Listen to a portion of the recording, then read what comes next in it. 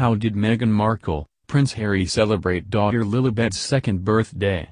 Prince Harry and Meghan Markle celebrated their daughter Princess Lilibet's birthday in California over the weekend. The Duke and Duchess of Sussex's youngest child turned 2 on Sunday, and according to a royal expert, the young princess' party was likely an all-American affair.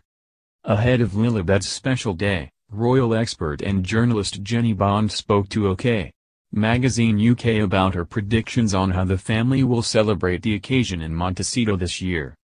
It will be her first birthday in what is, of course, her home country, the United States. Last year, the family was at Frogmore Cottage where they stayed during the Queen's Platinum Jubilee celebrations. They held a small party in the garden there, Bond said. This year, it will no doubt be an all-American affair at their Montecito mansion in the Californian sunshine.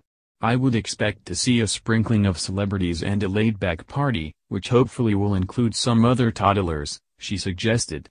It would be nice to think the day might include a video call to Lilibet's grandfather, King Charles III, and hopefully some sort of gift has been arranged and will be delivered to Montecito for her birthday.